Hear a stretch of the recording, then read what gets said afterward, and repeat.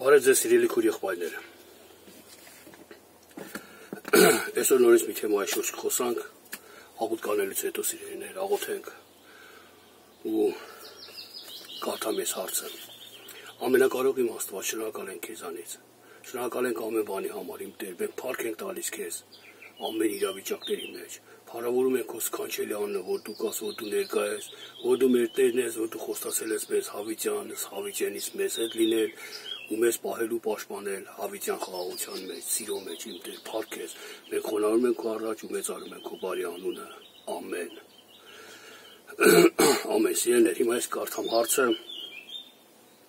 Տեսեք, մի հոգի այսպեսի մի հարց տվե։ Բարև ձեզ, Արկադի եղբայր։ Եղբայր ջան, ինձ միշտ զարմացրել է այն փաստը, որ Հիսուսը ամեն հրաշք եւ զորություն անում էր։ Մարդկանց աչքերի առաջին մեռելը հարություն էր առնում, բայց էլի չէին հավատում։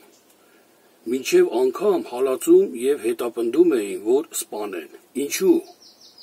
Սիրելի եղբայր, եթե կարողանաք ասել պատճառը, իմ ուսերից մի մեծ բեռ կընկնի։ Շնորհակալություն։ Ես հասկանում եմ ձեզ, սիրելի հարցնող, լրիվ հասկանում եմ, որտեվ այդ հարցը ինձ էլա շատ ուզե, շատ հետաքրքր է, նոր հավատ ժամանակս են, որ նոր ես եկեղեցի էի այցելում, նոր Աստվածաշունչը ուշադիր կարդում էի, այն ժամանակ ինձ շատ էր հետաքրքրում, ես մի պահ կանգնում ու մտածում էի, միթե այսօր երկրի վրա, եթե մի մարդ հայտնվի, որ նման հրաշքներ, նման բժշկություններ անի, ու մարդիկ չհավատան, ու մարդիկ հալածեն ուզենան սպանել նման մարդուն։ Ես շատ էի զարմանում, ոչ չէին հավատում, չէ որ դա չէր արվում, ասենք, ոնց ասեմ, վայրի ցեղերի մեջ, որ նրանք չհասկանային այդ ինչա կատարվում։ Այդ հրաշք զորությունները բոլորը Հիսուսն անում էր սիրելիներ, Իսրայել ժողովրդի մեջ, հավատքի երկրի, հավատքի ժողովրդի մեջ, որ բոլորը հավատում էին Եհովային, բոլորը սպասում էին Մեսիային, բոլորը գիտեին, որ պետք է Մեսիան գա ու նման հրաշքներ անի, պետք է մարդկությանը փրկի։ Բայց այդքանից հետո արի ու տես կրկին անգամ չէին հավատում ու չէին հավատում։ Երբ որ Քրիստոսը բժշկություն էր անում, մարդիկ ատամը էին կրճտացնում, ասում էին դևերով է, դևերի պետի, բեզբեուի միջոցով է դևերին հանում։ Կամ ատամ էին կրճտացնում, կամ փնտրում էին, որ մի սխալ գտնեն վրեն։ Իրոք ճիշտ է գրել, որ հետապնդում էին, որ սպանեն մինչև անգամ իրան։ Ինչու համար։ Ինչի համար էր այն ժամանակ այդքան։ Միթե այն ժամանակ մարդկանց աչքերը կույր էր, մտքերը այդքան բթացած էր։ Ես քեզ սիրելի հարց տվող կասեմ մի բան, որ ոչ։ Ինչ որ եղել է 2000 տարի առաջ Քրիստոսի կենդանության ժամանակ, երբ որ Քրիստոսը գործում էր երկրի վրա էր, երբ որ Քրիստոսը մարմնով այդ ժամանակ, երբ որ ինչ որ անում է, նույնը կատարում է այսօր։ Ասեմ ձեզ, ավելիով է կատարում այսօր։ Եթե այն ժամանակ մենակ Քրիստոսն էր անում հրաշքներ, մեռելներ էր կենդանացնում, այսօր ամբողջ աշխարհով հավատացյալները դա են անում։ Մեռել են կենդանացնում, սիրելի հարց տվող, տեսեք, այն ժամանակ Հիսուս Քրիստոսն ասեց, ով ինձի հավատա, ինձանից ավելի մեծ ու ավելի շատ բաներ կանի։ Սիրելիներ, Հիսուս Քրիստոսն ասեց, եթե մանանեխի հատիկի չափ հավատ կունենաք, այս լերանն ասեք տեղափոխվի ծովի մեջ կամ այս ծառին հրամայեք, նա կհնազանդվի ձեզ։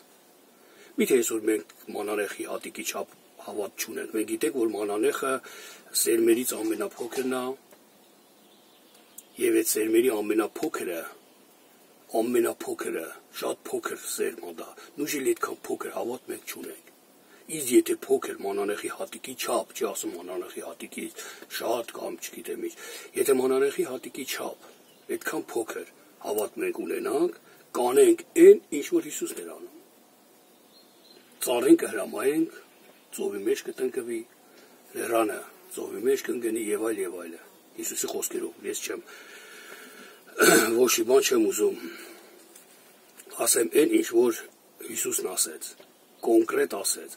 փաստորեն, եթե ես այսօր մարմնավոր հավատացյալ եմ, մարմնավոր եմ նայում Աստվածաշնչին, բնականաբար մենք ոչ մեկս էլ չունենք մանանեխի հատիկի չափ հավատք։ Բնականաբար։ Եվ նաև Հիսուս Քրիստոսը, որ ասեց, ես ինչ որ արեցի, եթե դուք ինձ հավատաք, նույնն էլ դուք կանեք։ Ինձանից ավելի շատ բաներ կանեք դուք։ Մենք միջև անգամ այսօր բժշկությունը ներշնչանքով է կատարվում։ Մենք երբեք չենք բռնել ձեռքից բռներենք հենց տեղում երկարելա ձեռքը կամ աճելա ձեռքը։ Կամ մահացածին մի անգամից չենք անել։ Ես չեմ խոսում են կոպեր ֆինգ կար մի հատ ֆոկուսնիկ, որ ինքը մարդկանց աչքի առաջին մարդկանց խափում էր։ Նման բաների մասին չեմ խոսում, ես կենթանի Աստծո մասին եմ խոսում, որ ինքը կենթանի ու իրական գործում է այսօր երկրի վրա։ Նման հավատացյալներ այսօր չկա, սիրելի Աստծո, եթե մենք նայենք Աստվածաշնչին մարմնի կողմանը։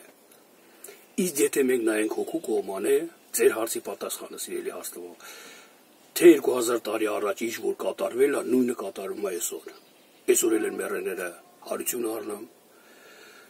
բժշկությունները մեծ տեղի ունենում, հրաշքներ եւ զորություններ բոլոր եկեղեցիներում, բոլոր հավատքի տեր մարդկանց միջոցով, մարդկանց կողմանը։ Բայց էլի, ինչպես այն ժամանակ 2000 տարի առաջ հալածում էին Քրիստոսին, նույնպես այսօր նույն բանի համար հալածում են քրիստոնյաներին։ Հալածող անհավատ մարդիկ չեն, հավատքի ժողովուրդն են, Իսրայելի ժողովուրդն են հալածողները հենց։ Հավատքի միջի մարդիկ են հալածում, հասկացեք, Իսրայելի ժողովրդի մեջ Քրիստոսին անարգում ու հալածում էին։ Դրա համար ոչ թե օտար երկրի կռապաշտներն էին հալածում եւ այլ, ոչ, հենց եկեղեցու քահանաները, քահանապետերը, դպիրները, փարիսեցիները, բոլոր սրանք էին հալածում ու անարգում Հիսուս Քրիստոսի արած հրաշքները, զորությունները չընդունելով։ Նրանք տեսնելով տեսնում էին, բայց չէին տեսնում։ Լավ, այստեղ հարց առաջանում։ Եթե մարմնավոր տեսանկյունից նայենք, ինչ կա տեսնելով տեսնելու չհավատալու, մեռելի կենդանանալու մեջ։ Իսկ եթե հոգևոր տեսանկյունից եք նայում, սիրելիներս, այսօր մի անհավատի, որ իր մեղքերի մեջ ինքը մեռած է, այդ անհավատին, երբ որ դու քարոզում ես, շնորհք ես ցույց տալի, մահանում ես իր համար, ու ինքը հարություն առնում, այսինքն գալիս է հավատքի։ Այն մարդիկ, հավատացյալ մարդիկ ասում են, իրապես սարքեցել, տես, իրան ոնց համոզես տարավ, կույր են նրանք, տեսնելով տեսնում, բայց չեն տեսնում, որ ինքը հարություն առավ մեղրերից։ Ու նախանձում է, որ եկեղեցից դուրս է ինքը բաներ անում, ինքը ուրիշ եկեղեցուց է, որ անում է, նախանձում են ու ատամ են կրճտացնում եւ հավատացեք սպանում են, անպայման սպանում են նման մարդկանց։ Նորից եմ կրկնում, ոչ թե ֆիզիկական են սպանում, այլ հոգեվոր։ Այսինքն իրան չեն ընդունում, իրան լռեցնում են, ու ստեղ ընտեղ տարածում են, որ ինքը մոլորեսնող է, սուտ է, մերցրեք իրան, սպանեք, կտրեք ձեզանից, մի լսեք իրան։ Երբ որ այս մարդը ընդհանրապես դու այս մարդուն չես լսում, ինքը քո համար մեռած է արդեն, դու սպանում ես իրան։ Նույնը սիրելի հարցնող այսօր ստեղ է կատարվում։ Դուք երբեք չմտածեք, որ դա եղել է Քրիստոսի ժամանակում։ Մենք Քրիստոսի եղբայրներ ենք, մենք Աստծո որդիներ ենք, Աստվածաշունչն ասում։ Եթե ես Աստծո որդի եմ, ուրեմն ես Քրիստոսի կերպարանքն եմ։ Եթե Քրիստոսը մեռել է կենդանացել, ես էլ եմ կենդանացնում։ Այսօր չէ, մի քանի ժամանակ առաջ, կոնկրետ չեմ հիշում, մի մարդ կար հավատացյալ, մի երիտասարդ տղա էր։ Ինքը չէր գնում քարոզչության, ինքը այնքան լավ մարդկանց, այնքան լավ բան ուներ, Աստվածանից տված շնորհ ուներ իրան։ Աստվածանից տրված շնորհք ուներ, որ մարդկանց լեզվով էր մարդկանց հետ խոսում, շատ հեշտ կարում էր իրանց հասկացներ, համոզեր, որ հա Աստված կա, ու ինքը ողորմություններով էլ լցված էր, մի տեսակ գրավում էր մարդկանց, շատ հեշտ էր գրավում։ Քանի որ իրան եկեղեցում չընդունեցին, չգիտեմ ինչ հարցերի պատճառով, դուրս հանեցին, կտրեցին եւ այլ իր եկեղեցուց, ինքը կարծես թե հիասթափված, ձանձրացած տունը նստում էր, շատ ժամանակ չէր քարոզում, չէր դուրս գալի։ Եվ ես մի օր իրան ասեցի, իր ոտերը անդամալույծ էին, ինքը գանված էր իր տեղերին, ըստ հոգևոր խորհրդի, ըստ հոգևոր Աստվածաշնչի, ինքը գանված էր իր անկողնում, չէր կարում գնալ, չէր կարում քայլել։ Բայց ես գնացի իրան ասեցի, խոսացի իր հետ, կիսվեցի, աղոթեցինք մենք իր հետ։ Ես իրան ասեցի, որ Քրիստոսին էին անում, քեզ էլ կանեն, չէ՞ որ Քրիստոսն ասեց, ինձի հալածեցին, ձեզ էլ կհալածեն։ Ինձի չհավատացին, ձեզ էլ չեն հավատա։ Ինձի չհավատացողը հորին էլ չի հավատա։ Չէ՞ որ ասեց, երանի ձեզ, որ իմ անունի համար հալածված եք։ Մի խոսքով շատ բառերով ես իրան բժշկեցի, հոգևոր իմաստով եմ նորից կրկնում, սիրելի հաստվող, սիրելի քույրս եւ եղբայրս։ Հոգևոր իմաստով ինքը բժշկվեց, ես իրան ձեռից բռնեցի, ասի դե հել այդ քո անկողինը վերսրաթևի տակն ու գնա մանարի, գնա ու քարոզի մարդկանց։ Էլ մի պարկի անկողնուդ վրա ինադարա եղբայրերիցդ նստի ու լուր մնա։ Քեզ տրված այդ շնորհքը գնա ու օգտագործի։ Ու ինքը ելավ իր կանգնած տեղից, ես խորհրդով եմ ասում։ Մենք նստած դեմարդեմ խոսում ենք։ Իր միտքը բացվեց, ինքը պոկվեց այդ անկողնուց։ Ինքը դուրս եկավ ու սկսեց գնալ եւ քարոզել մարդկանց։ Հիմա մեծ եկեղեցի ունի ինքներ հովիվա։ Կարծեմ շատ վաղուց չեմ տեսել ինքը Հայաստանում։ Կարծեմ ինքը հովիվներ էլ ունի, մինչև անգամ ամեն եկեղեցիներում հովիվներ կարգ է։ Մի խոսքով, սա միթե բժշկություն չէ։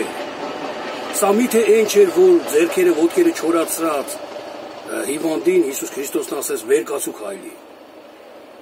Բայց արի ու տես կողքի մարդիկ ինչ էին ասում։ Արկադիգը լտես, կտրվածին, այդմ հանդիպումա, կտրվածի հետ խոսումա, շփումա, ինքն էլ ուրեմն մեղավոր։ Էսի դևերի վարդապետությունը, էսի քրիստոնյայի չի, որտեղ Քրիստոսն ասեց կտրեք։ Ով չի հնազանդում, կտրեք եկեղեցուց դուրս անեք։ То есть առաքյալներն են ասում։ Մի խոսքով, սիրելի հաստվող, սիրելի քույրս եւ եղբայրս, այսօր ամեն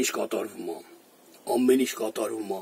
այնպես, ինչպես 2000 տարի առաջ Քրիստոսի ժամանակով էր։ Ինչպես այսօր է զարմա, այսօր չեն հավատում, որ մեռելներից հարություն առավ մեկը ապաշխարեց, այն ժամանակ էլ նույնը չեն հավատացել մարդիկ, այն ժամանակ։ Իսկ եթե մարմնավոր ես դու նայում, ես հասկանում եմ, որ ավելի շատ զարմանք է պատճառում քեզ մարմնավոր հասկացողությունը, որովհետև իրոք ես էլ էի մարմնավոր դա հասկանում ու շատ էի զարմանում դրա վրա։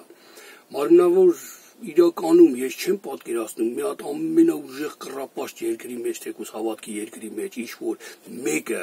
մարդկանց աչքի առաջին, իրոք 4 օր, որ հոտ կա արդեն դրա վրից, ոչ թե խափեն, պարկսնեն, փող խոստանան, ասեն, դու մթո մեռացեի, արթնացի, սենց արա, քո շոուն կատարի ու թող գնա։ Ոչ թե տենց բժշկությունների մասին եմ ես խոսում, որ այսօր կատա աշխարհում տելևիզորով շատերը տեսածած կլնեք երևի։ Այլ ես խոսում եմ իրականում, որ հոտ կա վրից, տեսնես այդ մարդը ընկածա ու գնա հրամայի, ասի վեր կաց ու քայլի, վեր կաց արիստե, հազարոս վեր կաց։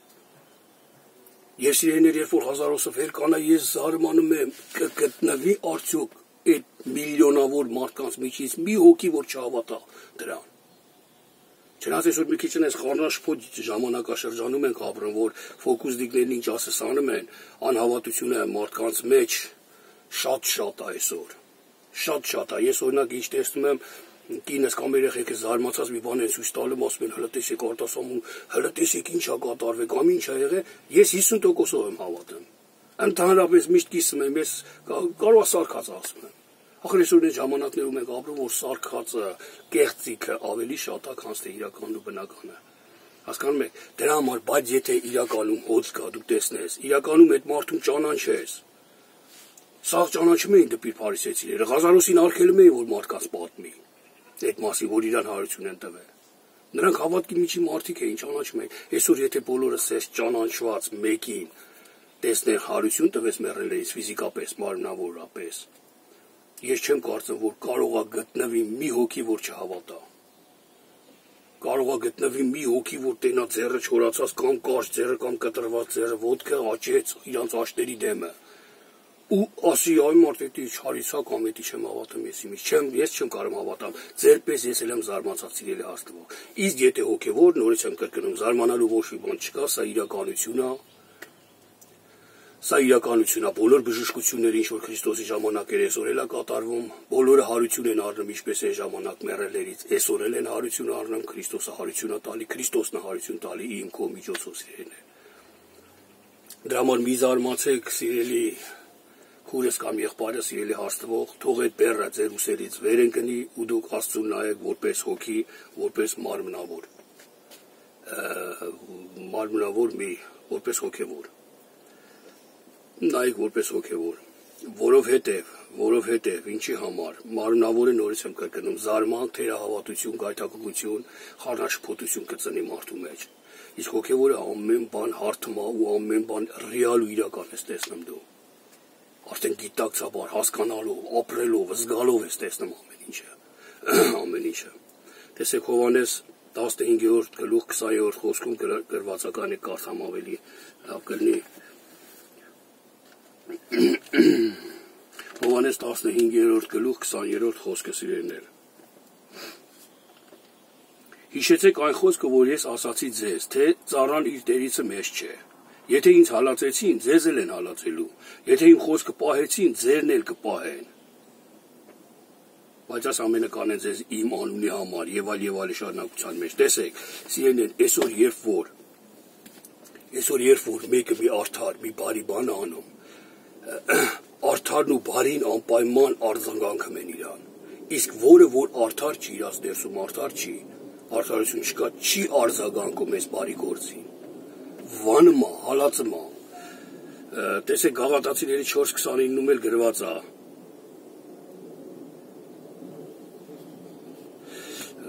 Էլ չկարդամ լավ, ասում է ինչպես այն ժամանակ մարմնի կողմանը ծնվածը հալածում էր հոգու կողմանը ծնվածին, Հագարն ու Սառայի պատմությունն է, նույնպես էլ այսօր